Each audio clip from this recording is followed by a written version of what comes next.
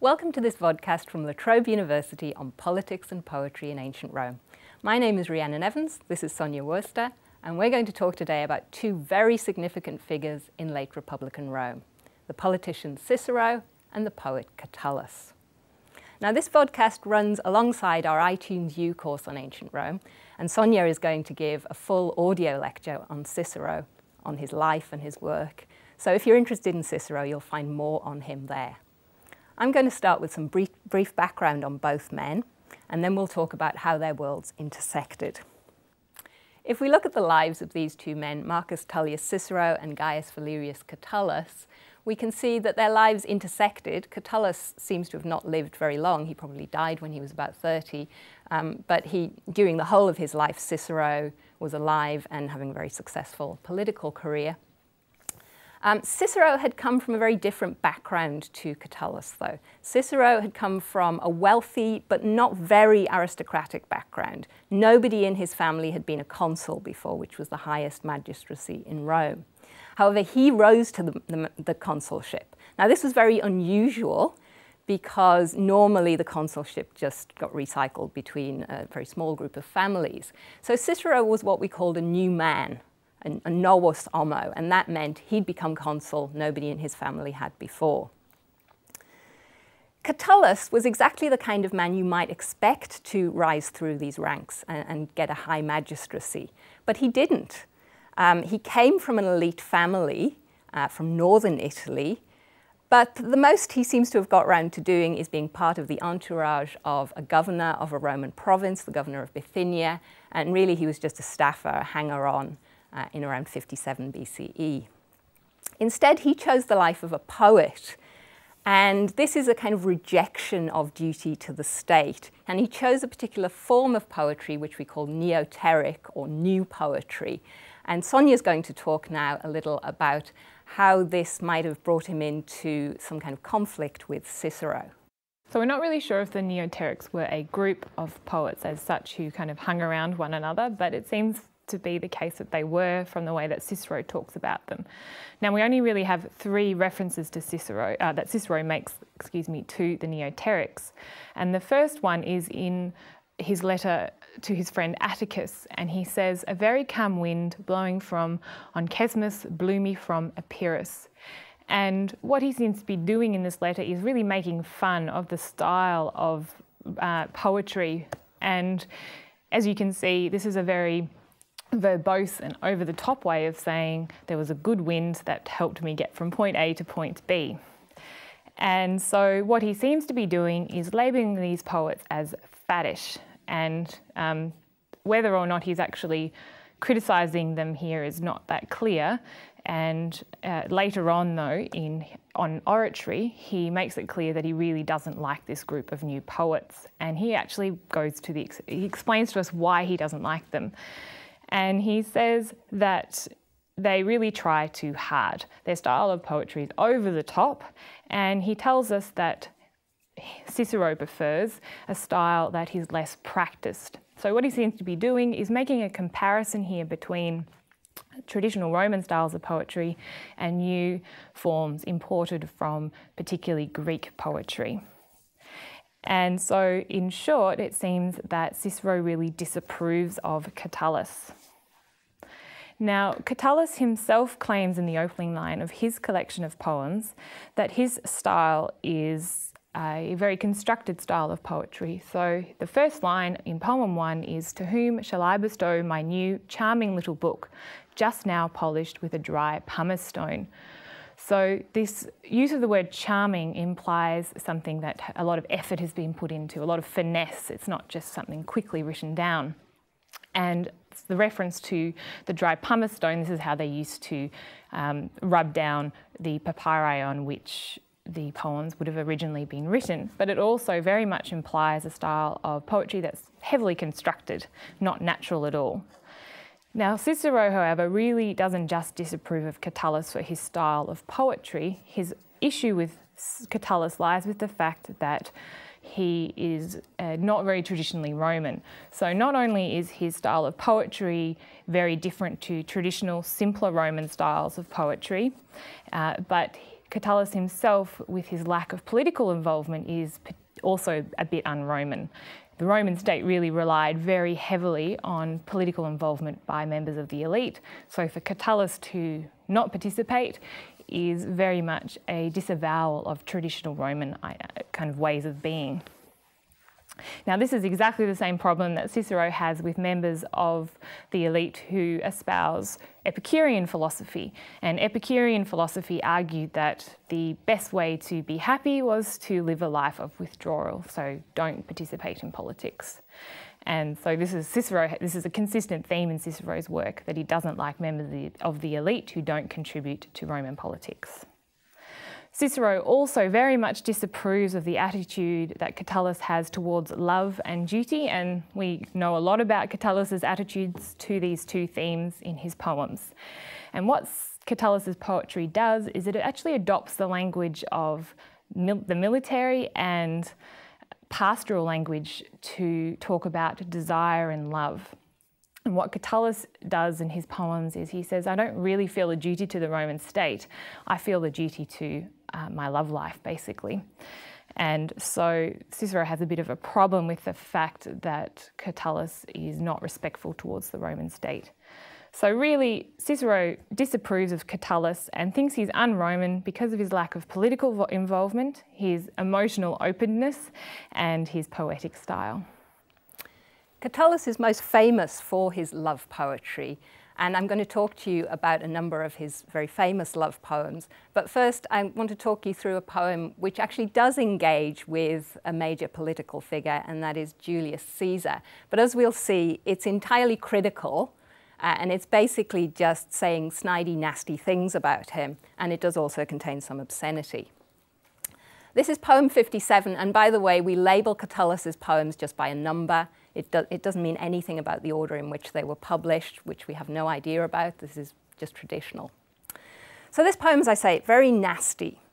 Catullus says, they are beautifully matched, the perverse buggers, Mamurra, the catamite, and Caesar. And catamite, if you're not familiar with it, means pretty much the same as bugger. He says, it's no surprise they're both equally dirty.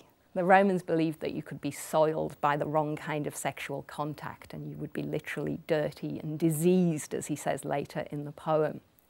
So he's really having a go at Caesar and a man called Mamurra, who was actually with Caesar on campaign in Gaul. He was his chief of engineers and he did things like building bridges over the Rhine.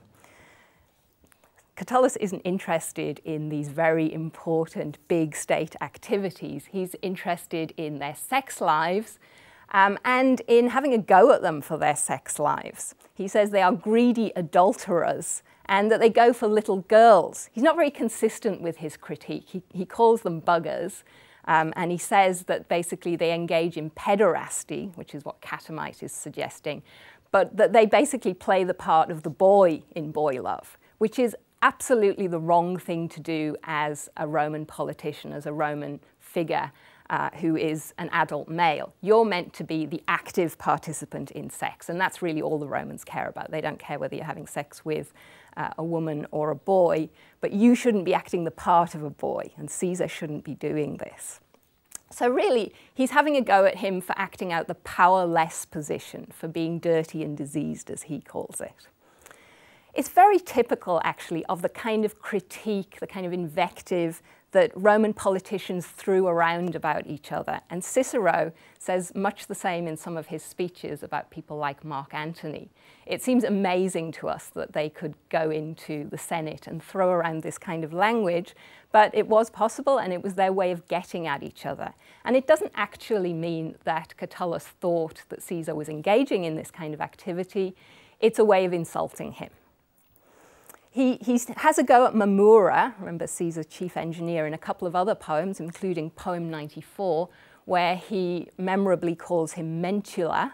The word mentula has the same metrical rhythm as Mamurra, but it's the Latin word for penis. And this name play is something that we'll talk about in his other poems as well. As an interesting little note, the aftermath of all of this was apparently that Julius Caesar forgave Catullus entirely. This is what Suetonius, Caesar's biographer, tells us. So Caesar was a lot nicer than Catullus in this episode. as I say, that's about as much engagement as we get with political figures from Catullus. It's purely negative. But what he does a lot more of is this very intense love poetry. So let's have a look at that now. One of Catullus's most famous poems is poem 85. It's as short as a Catullan poem can be. It's only those 2 lines long. I haven't taken anything out of that. It's absolutely immediate and absolutely to the heart. He says, I hate and I love. It really sums everything up. Right? He's in love with someone, but he hates her as well. Presumably it's a she. He says, why should I do that, you may ask? I don't know, but I feel it, and it tortures me. So it's all about feeling. It's all about how excruciating this is for him. The number of times the word I occurs there really is all about I, and what I feel, and the terrible emotions that I'm suffering through love. And we can see why Cicero might have had a problem with this. The Roman elite are meant to be dedicating their lives to the state. Catullus's poetry is all about himself. It's very self-involved. As we can see there, Catullus's view of love isn't that it's always benign, far from it. It can really be a torment. We do see happier poems with Catullus, both happier and sadder ones, I must say. And a lot of the most famous ones involve a love affair that he says he's having with a woman called Lesbia. Now, one of the famous Lesbia poems is poem 5, and I've quoted the beginning of that on the slide here.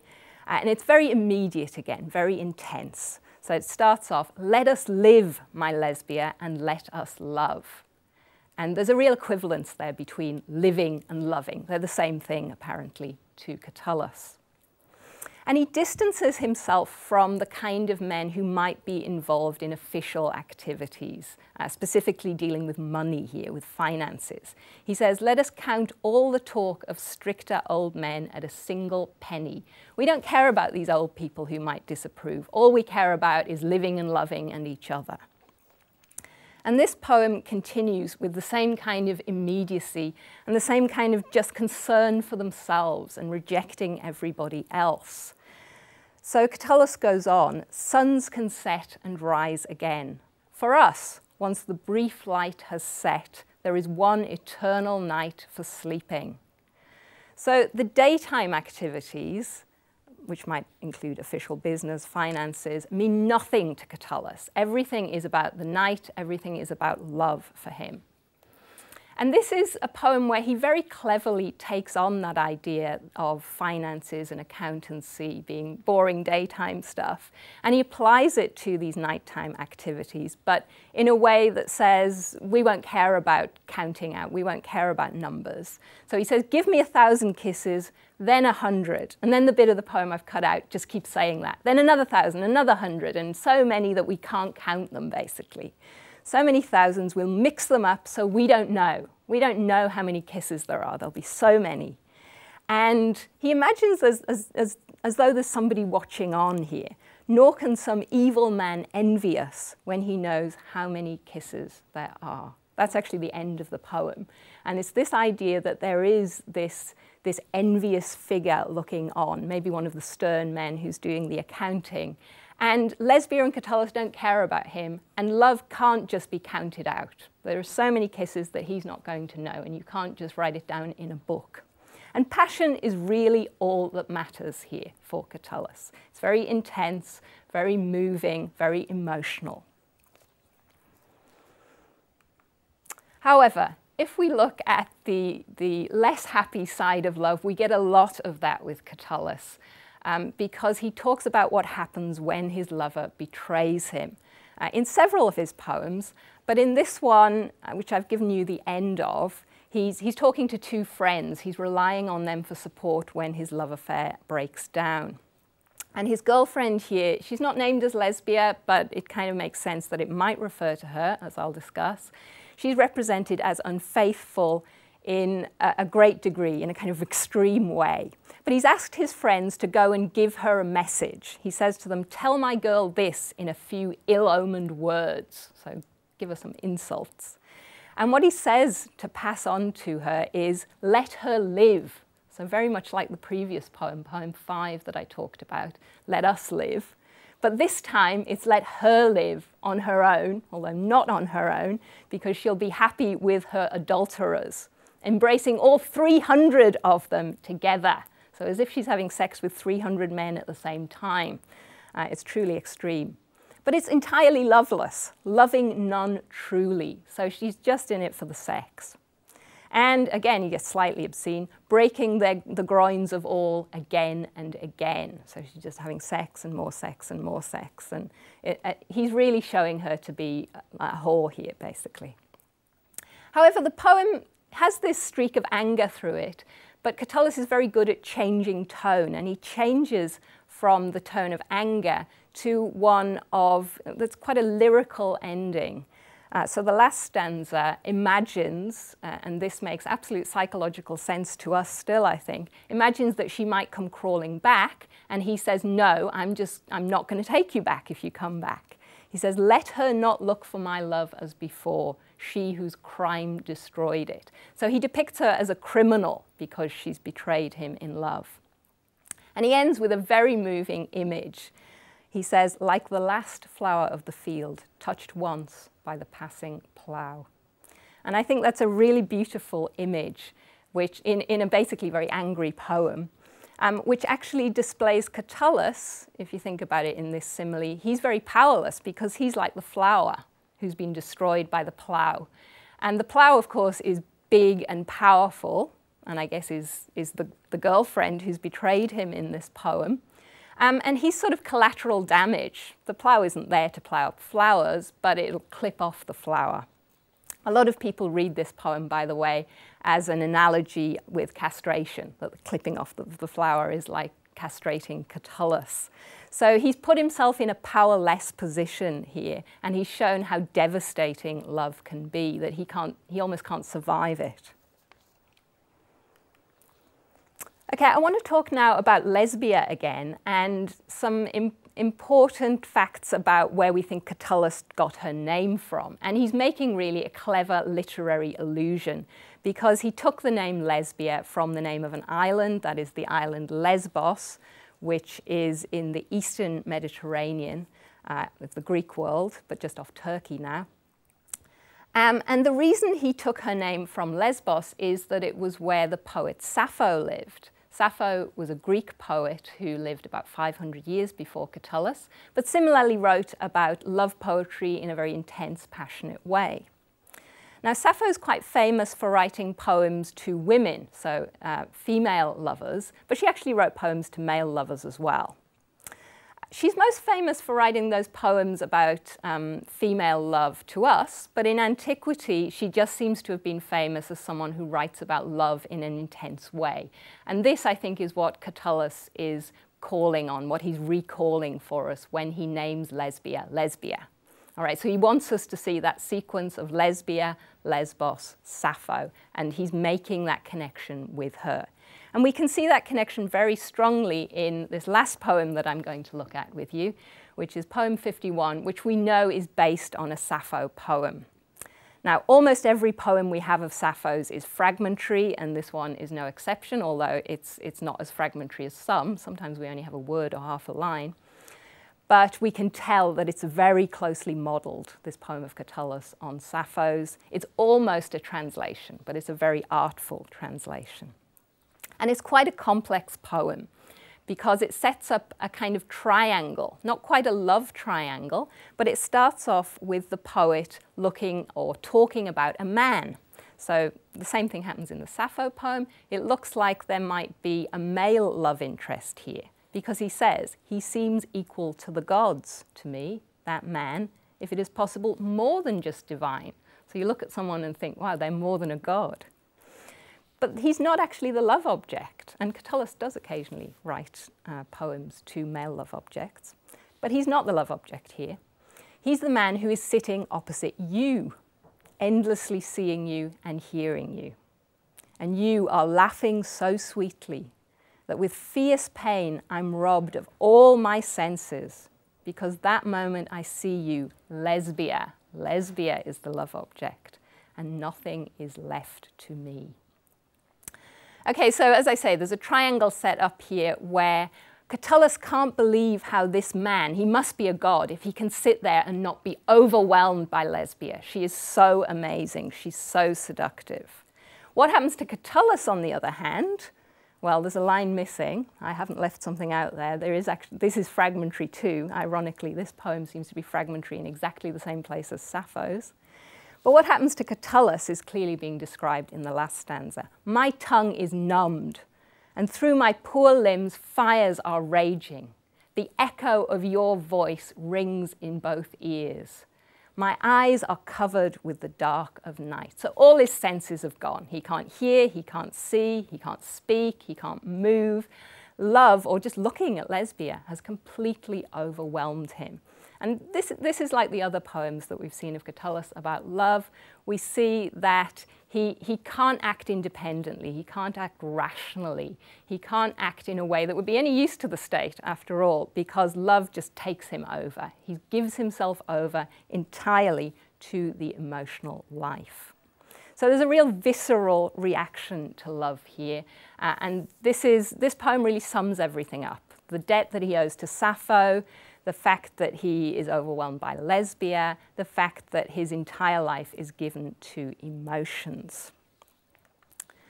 Okay, now thinking about Lesbia, Sonya and I are going to have some discussion about where we think Lesbia might have been a real person in ancient Rome. There's a lot of scholarly debate on this, but there's a real desire to want to think about who was the real Lesbia. Did she exist? So Sonya's going to introduce the background to this topic and say where we think Lesbia might have been, or where some people think Lesbia might have been in ancient Rome. So one of the main reasons why we think Lesbia and Clodia might have been the same person, or we'd like to think they were, is a piece of evidence from a 2nd century orator called Apuleius. And Apuleius says, therefore, in the same manner, they should accuse Catullus because he called Clodia Lesbia. So that's really the primary piece of evidence that we have that Clodia and Lesbia might have been the same person. Now, within the right context, what Apuleius is doing here is he's actually defending himself from the charge that he uses or hides the identities of those he's talking about by using aliases. And he says, well, if you're going to give me a hard time about it, then you need to give a hard time to people like Catullus, because he also hides the identities of those he's writing about. Now, the problem that we have with Apuleius as a source is that we don't know where he got this information from. So he might have actually just made it up that Clodia and Lesbia were the same person. So he's not overly reliable. Another reason that scholars think that Clodia and Lesbia might have been the same person is the representation of Clodia in Cicero's text, the Procailio. Now, this is a speech, a defence speech of a young man that Cicero gave, and one of the charges against Caelius is that he had an affair with this woman, Clodia. And the way that Cicero describes Clodia is very similar to the way that Catullus describes Lesbia. So here, I say nothing against that woman. Again, you'll notice the absence of naming here, but he's talking about Clodia. But let us suppose that there is another woman different from her who gives herself freely to everybody. So this is very similar to Catullus's comment that Lesbia is having, sex with 300 men. And I mean everybody who always has a lover to show off.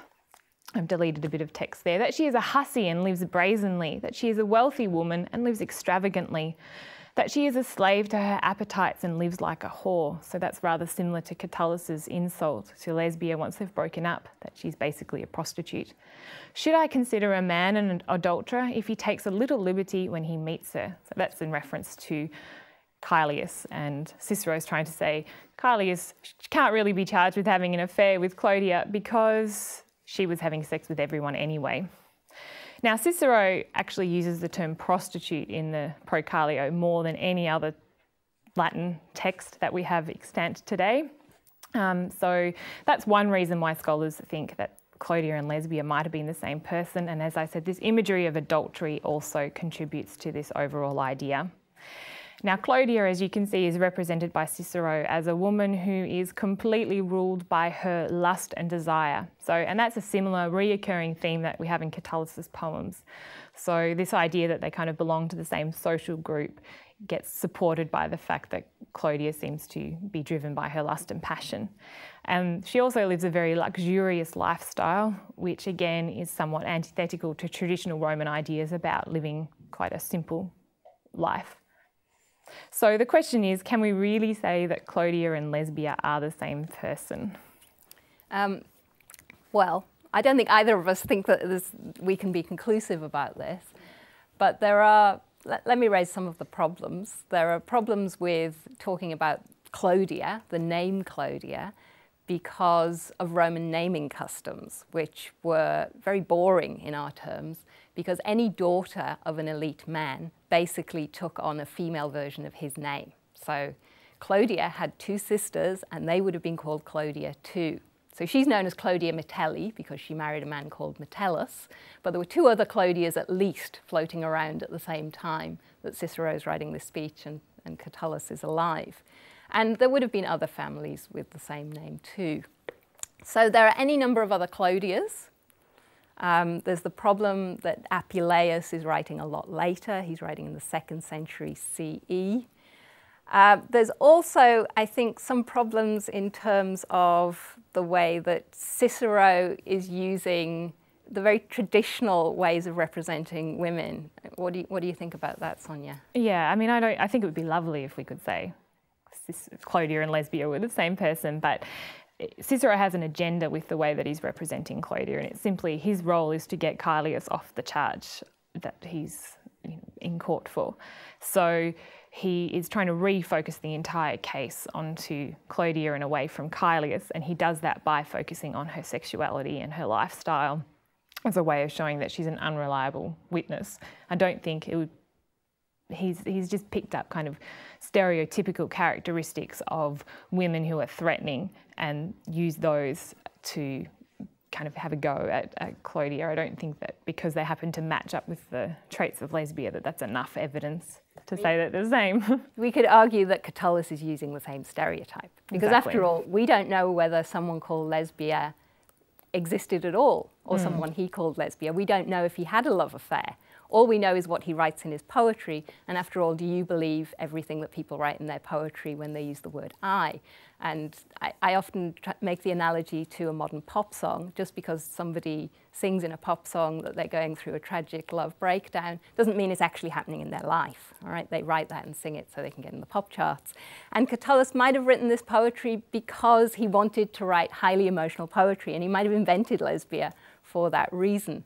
So he's using the same kind of rhetoric that Cicero does, but it doesn't necessarily mean that it's the same person. No. The only thing that sort of muddies the waters is this Catullus poem 79, and in it he says, Lesbius is beautiful. So that's the male form of the name Lesbia, sorry.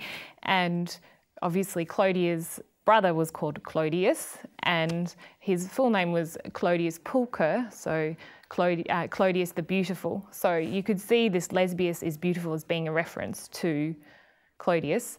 And then he says, so what? Well, Lesbia prefers him. And there was actually a charge levelled against Clodius and Clodia that they had an incestuous relationship with one another. So whether that's what this poem is referring to here. And then, of course, Catullus says, rather than you, Catullus, and your whole family. So Clodia, or Lesbia, prefers her own brother, or having a love affair with her own brother, apparently, to having one with Catullus. So, I mean, again, I wouldn't want to go out and say, yes, this helps prove that Clodia and Lesbia are the same person, but it certainly confuses the issue a little bit. It is quite suggestive. Yes. But again, Cicero is using, a little bit like Catullus did in that poem that I showed about Caesar, he's using the kind of invective that we see. You use that charge against people because they're your political enemy, because you don't like them, because you decide you want to criticise them. That's right. So in conclusion, I'm sorry, it's not an absolute conclusion. We can't really say that Lesbia is Clodia. You will actually read that in a lot of books, though. Some scholarly books, and not even very old books, will just say Lesbia is this real-life woman called Clodia. who lived this disgusting lifestyle. They're often quite moralistic about her in ways that I don't think is very helpful with studying antiquity. So just to sum up, Sonya and I are going to sum up with what we think we can learn from looking at Cicero and Catullus. I think they're really important in terms of seeing what's significant to Roman elite men in the late Republic. So this concentration on the idea of duty, or whether you reject duty, what kind of lifestyle you live. If you are an elite man, should you go forward and have a political career? That debate, I think, is going on in Cicero and Catullus. What else do you think is significant about looking at Cicero and Catullus, Sonya? Well, I think it kind of indicates that this is a very transformative period in Roman history, and you see all those cultural influences that have kind of been slowly coming into Rome for a couple of hundred years. They suddenly have a major impact in the late Republic, and you have a divergence in the way that people want to express themselves. So you have Cicero, who as a new man is trying to say, I'm actually very traditional and I'm not threatening as a new man. Then you have Catullus, who comes from an old family who doesn't want to follow in the traditions that have kind of sustained Rome, and so you get this tension between two different sorts of Roman identities, really. And it is the late Republic. We call it the late Republic because it's about to end. Catullus and Cicero didn't know that, but they could sort of see that this was a time of transition and that there was an awful lot of conflict between political individuals. And for a lot of Romans, particularly people like Cicero, they put that down to a moral decline. They thought that it was because many of the Roman elite were acting like Catullus, perhaps, weren't carrying out their duty, that this was going to lead to the inevitable end of the Republic. And it did end, probably not for that reason, much more to do with the political struggles between people like Caesar and Pompey the Great. But that's what the Romans thought. They thought that this kind of behavior, this kind of conflict was going to mean the collapse of their state, or the collapse of their state as they knew it. So we can see that very clearly in the conflict between Cicero and Catullus and their ways of life there. Okay, we hope you've enjoyed that conversation that we had together. And if you want to find out more about what we're doing in Mediterranean studies at La Trobe, you can look at our website or join in through Facebook or Twitter. Thank you.